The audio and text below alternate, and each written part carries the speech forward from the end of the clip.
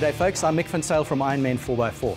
We're about to embark on the last chapter of Dion's dual cab build, and that is the suspension fitment.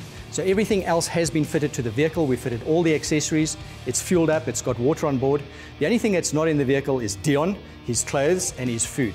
So as it stands there, it's pretty much ready to go on tour. And what's happened with the vehicle is that it's lost a bit of ride height, about 20 mils in front and 25 millimeters in the rear, and that's to be expected.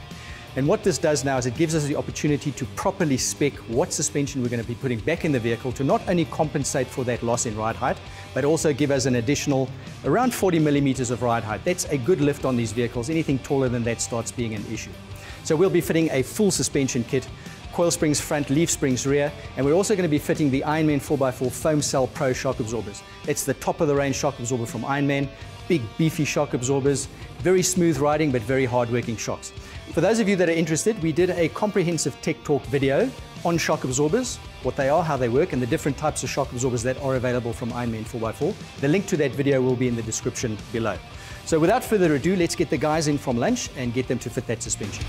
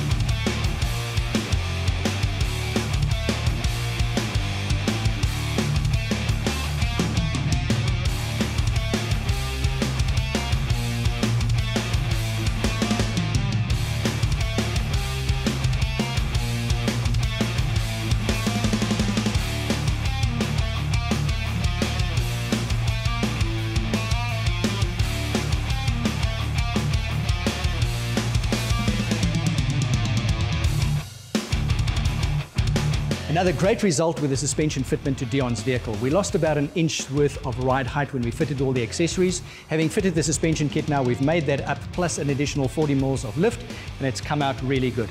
A really good result. All that's left now is to have the vehicle sign written, and then we can wrap up this build.